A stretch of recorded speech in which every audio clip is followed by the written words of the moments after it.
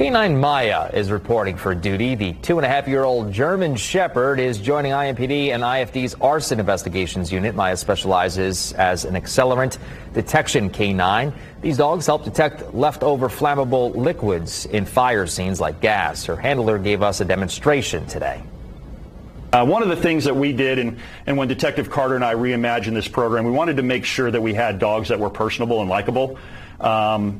We were very focused on doing demonstrations. Everybody loves dogs, all right? So anytime that we could take these dogs to schools, to businesses, anywhere where we could show the positive side of police work, that is something that was very important to us.